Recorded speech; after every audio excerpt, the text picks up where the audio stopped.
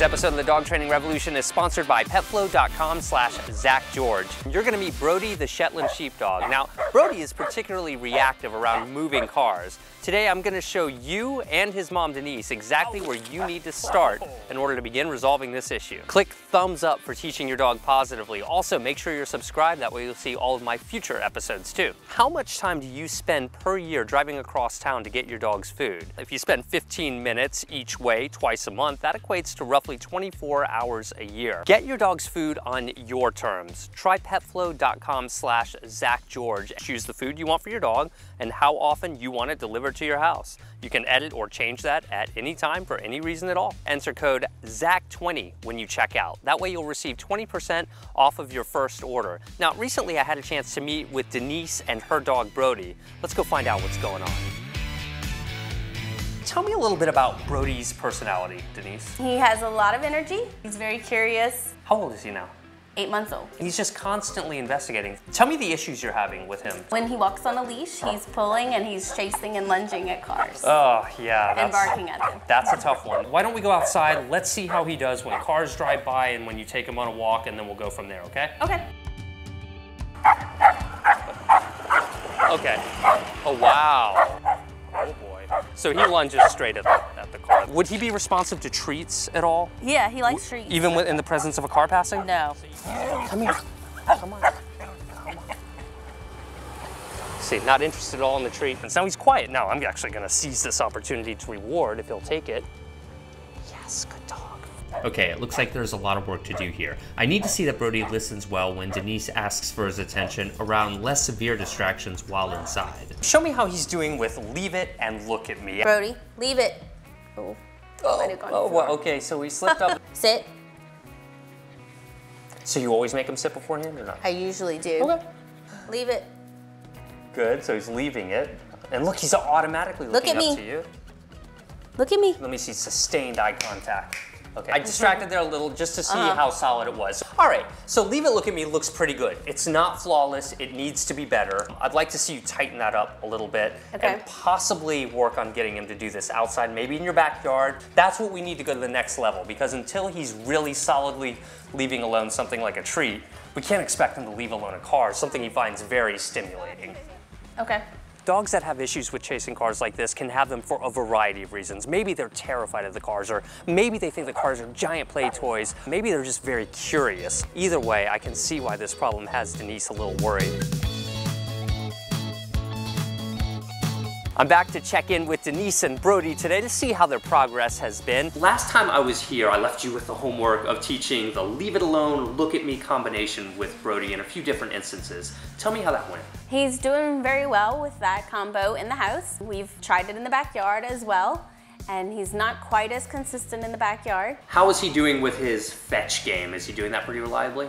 He does that well in the house, and we've been working on it outside. Exercise is such an instrumental part of resolving issues that are both relating to hyperactivity as well as anxiety, which is what I think we're probably dealing with here with Brody. Would you agree with that? I would agree with that. This is not typically the kind of issue you resolve in 1, 2, or even 3 training sessions, but rather over time. It's important to focus on progress, not perfection.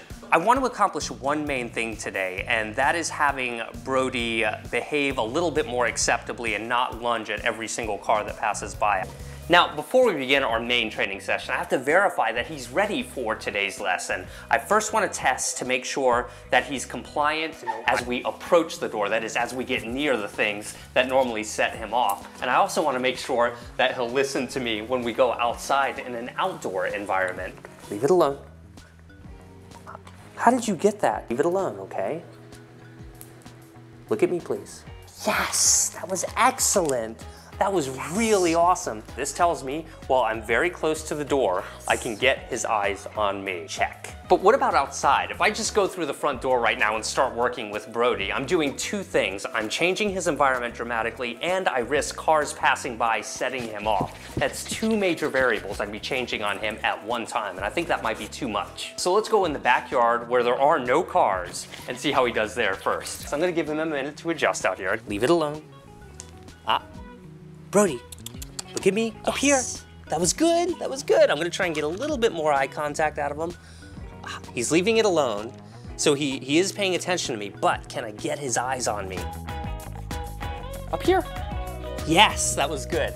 Had his eyes on me for just a moment there. Really good. I'm proud of you. I can get Brody to look at me, although I can't get him to do it as consistently as I like. I think we're at the point where we can at least start to go to the next level. At first, right now, what I want to do is just get him kind of comfortable out here. As cars pass by, I'm not really insisting that he look at me or anything like that. I just want to have him act mildly, acceptably, while kind of far away from the street. Notice we're only at the patio. I'm not going to go up to the sidewalk. Distance is your friend. You don't want to just start right up on top of the cars as they pass by. He's just looking down the road, waiting for a car to come by. Now, in order to get Brody's mind off approaching cars and onto me, I decided to take advantage of this setting while there are no cars that have passed by yet and carry over our look at me training in this slightly more distracting setting. Look at me. Hey, I'll settle for a glance. Give it to me. Come on.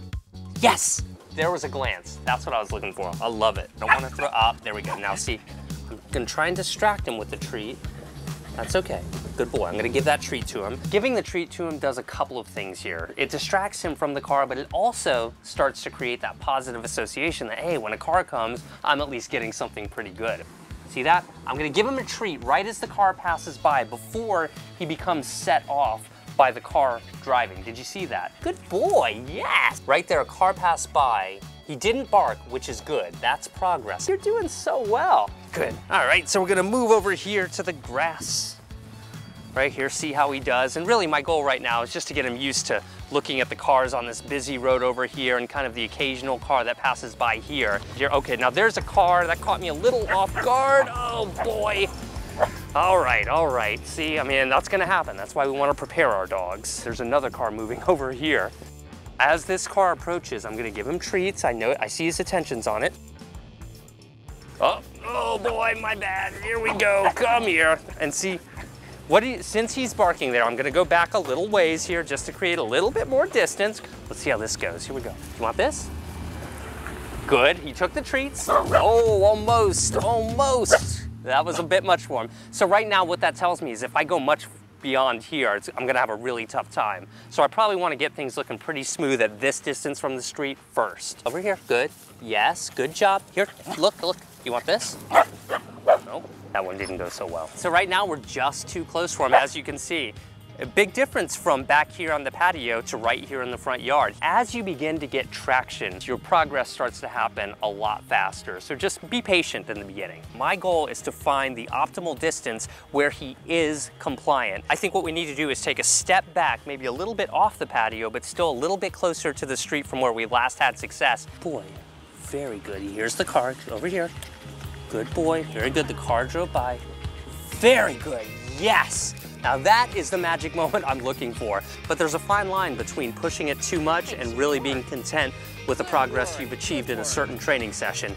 Every dog is different with this. Some dogs will make progress on this very quickly. Other dogs may take several weeks on this, so it really just depends on your dog. This was a lot of progress for a single training session. The important thing is not to rush him into this. Thank you to all of our supporters on patreon.com. Thanks to you, we're able to do more and more videos just like the one you saw today. If you want to contribute to our crowdfunding campaign, feel free to make a small monthly contribution. You can also support the dog training revolution by changing the way you buy dog food. Set up automatic pet food delivery at petflow.com/ZachGeorge. Know that you're supporting positive training when you do that. I'll have my Facebook page in the description as well, so be sure to like me over there. Click thumbs up for Brody, he did great. And of course, make sure you're subscribed.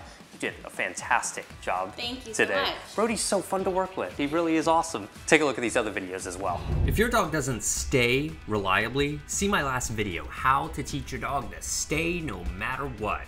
Now, you saw in this video how I used the Leave It, Look at Me combo. It's incredibly valuable. If you haven't taught this to your dog, check out my lesson on that.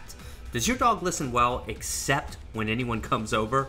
Rue the Border Collie and I will show you what you need to do. Thank you so much to all of our patrons. You guys are the best. I'll see all of you in the next episode.